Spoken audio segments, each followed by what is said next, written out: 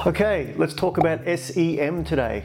SEM stands for Search Engine Marketing. When would you do search engine marketing?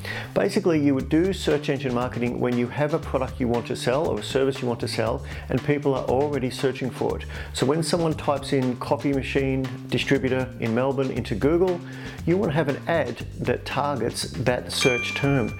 So you basically use SEM to throw your product or service onto the top of the search list, the top of the paid search list on a Google search. What I advise people to do with their businesses in regards to SEM is to go through your product or service list and do a search for each list online.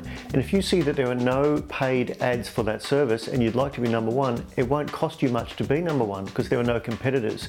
Reach out to us, we'll orchestrate the whole thing for you and manage the whole thing for you. Thanks very much.